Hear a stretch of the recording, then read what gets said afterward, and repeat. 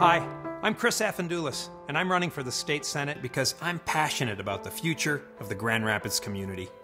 8 short years ago, many of us knew a family member or friend who lost their job or their home. Young people had no choice but to leave our state to find opportunity. Today, Michigan is coming back, but there is still work to be done. We must continue growing our economy, creating jobs, and ensuring our kids are prepared for the future. We need to keep fixing our roads and protecting our environment.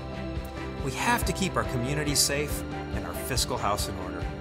We just can't go back to the era of lost jobs and government gridlock. That's why I'm running for state senate, and I'm asking for your support.